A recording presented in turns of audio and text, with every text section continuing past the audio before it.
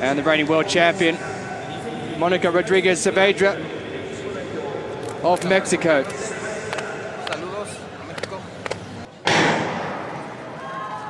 And away they go in a really interesting start from the Chinese athlete who took silver back in 2019 in Dubai, He Shanshan. She set that lifetime best in the heat, and China, of course, have been up the top of the medal table the whole way through, but as she did in her heat, Luzanne Kertier of South Africa has moved out to the front and is looking to set the pace early on. And just two from the back there is Susana Rodriguez, who's of course won a gold medal already at these Paralympic Games. Well, she has had a packed schedule. It was a sprint distance triathlon and she absolutely dominated that and won by almost 4 minutes. And it was hard to tell as she was backing off towards the end. I think such a competitor that she would find that hard to do, but I would imagine we might start to see the fatigue just setting in, but she's starting off at a very controlled, steady pace. Well, when she finished in her heat, she was finishing in a flurry in the last 100 metres to get her through to qualify into the final, and she's at the back of the field at the moment. At the front, it's South Africa's Luzanne Kertier, who's looking very strong, as she did in her heat as well. But there's only around 10 metres with the whole field at the moment. 6 athletes. The European champion, Johanna Mazur, is in 4th position at the moment, just packed into the middle of the field. So it is a choice for the athletes as to which side their guide does run on. You'll see at the front there that Kertier has her guide who runs on her left-hand side. The right, as you look at the screen, many athletes decide to go on the inside of the track. The only difficulty could be there is if you have a slip and you do put a foot on the inside of the track, you would be disqualified. But moving out to the front now is the reigning world champion of Mexico, Rodriguez Saavedra, looking really strong out there. She will come around into the straight, and when they go across the line, they'll have 2 laps to go, and she's really made a decent enough move there. Well, she has, but she doesn't look quite as relaxed as those athletes behind her.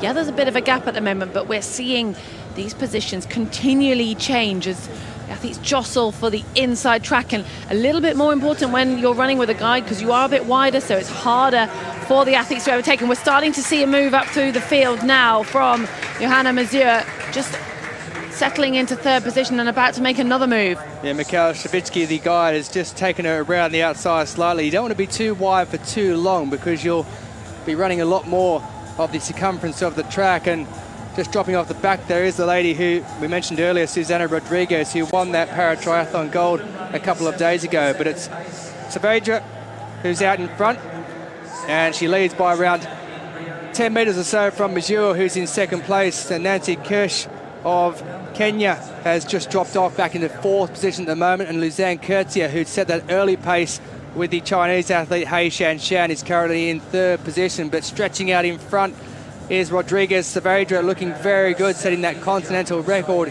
in the heat, and she comes around with around 500 metres to go in this women's 1500 metres T11 complete visual impairment category. She's stretched it out to around 15 metres at the present time. Well, she is now starting to really look in control, isn't she? And it's a lot of work for the chasers to do. I think we might end up seeing a bit of a battle for silver and bronze as we're seeing a change again in between those two from South Africa and Poland, with the bell being rung and another kick coming from the front. Well, Luzanne Kertier has gone past Johanna Mazur and into the silver medal position, and she doesn't want to let that gap get too far in front, and it's all about that synchronicity of those athletes with their guides. Now, the guides have to make sure the athlete finishes first across the line. They have to stay tethered the whole time, and they have to make sure that they're not pulling the athlete along because that would be disqualification.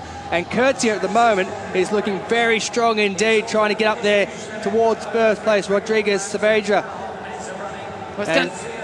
It's going to be interesting to see if there's anything extra in the tank for Kertier, because I reckon once she gets onto the shoulder, if she can get up to Rodriguez Saavedra, then it's going to be interesting because the Mexican might well have an extra kick if she's been in control of this race, and she will have kept more of an even pace. It's going to be really exciting final 100 metres. Well, Kevin Aguilar Perez, the guide, has had a look over his shoulder. He thinks he's in a strong position, and he thinks Rodriguez Saavedra is in a strong position, and she is at that. She's around 20 metres out in front. She's going to take the gold medal to add to that World Championship gold she took 2 years ago in Dubai, and she heads across the line in a new world record time of 4:37.39. Luzanne Kertier takes the silver position, and it's Kesh of Kenya ¡Qué buenos! No son buenos. Increíbles días.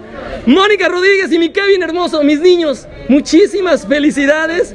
No solamente la medalla de oro, no solamente récord del mundo, la medalla número 100 en la historia de mi México lindo y querido, la medalla 100 de oro. Mónica, orgullosa, te ves divina, mi amor. Estás. Está el micrófono. Tu momento.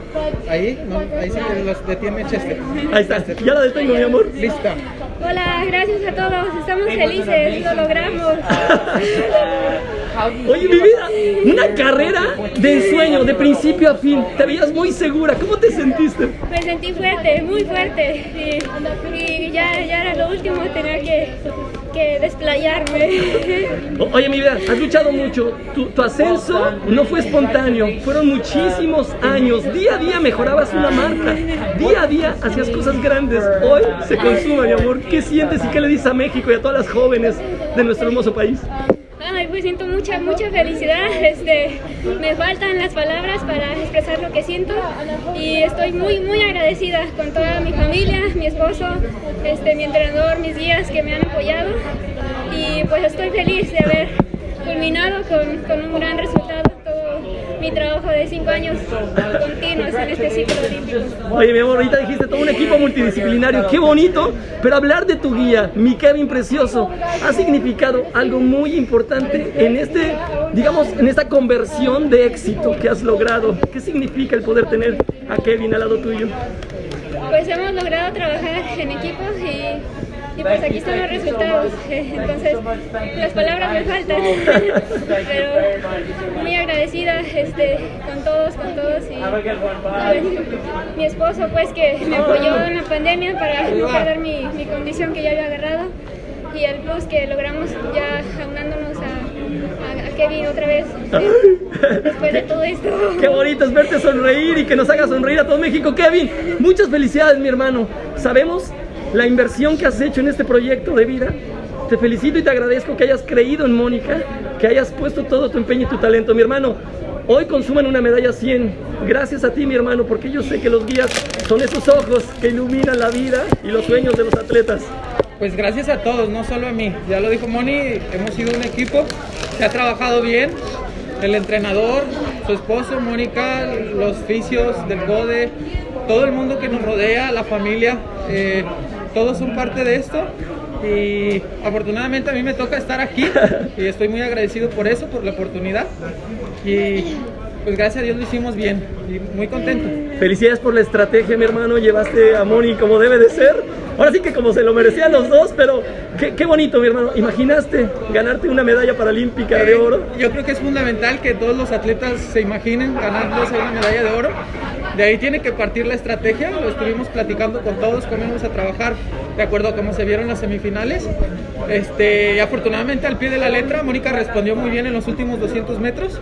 Ahí por las cámaras veía que se acercaban, pero Mónica el último 100 respondió como nunca y todo salió perfecto. Felicidades, mi hermanito. Moni, mi amor, todo el tiempo lo creíste. La gente, los medios de comunicación me decían, ¿seguro que puede suceder? ¿Seguro que será el oro? Y yo decía, solo una desgracia podría ocasionar que no ganar la medalla de oro, porque venías más preparada que nunca, mi amor. Felicidades, ¿estás orgullosa de eso? ¿Te sentiste segura? ¿Nunca dudaste? No, jamás dudé, desde ayer ya quería soltarme, sentía mucha energía que salía de mí, en los brazos, a las piernas, y estaba sobrecargada de energía. Hoy sentí que era el momento para sacar todo lo que me quedaba.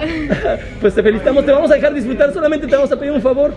Digan, somos la medalla número 100 de oro en la historia de México. ¿Me lo pueden decir, por favor? ¿Tú nos cuentas? Sí, yo les cuento 3 y somos la medalla número 100 de oro en la historia de México. ¿Sale? 1, 2, 3. Somos la medalla número 100 de la historia de México. ¡Ay! Muchísimas felicidades. Y ahora sí, yo lucho por México. De 3. 1, 2, 3. Yo lucho por México. Oye, felicidades por la máscara, ¿eh? Se veían bien bonitos. ¿Me la pueden? Claro que sí. No, esas son de ustedes. Pónganselas, pónganselas. Otro regalo. ¿Te la puedes poner, mi amor, otra vez nada más para que te vean? ¿Sí? Para que te vean. Ahí está. Ahí está Mónica Rodríguez y mi Kevin precioso. Medalla de oro, la medalla número 100 en la historia de mi México lindo y querido. Medalla número 100 de oro en la historia. Felicidades y gracias.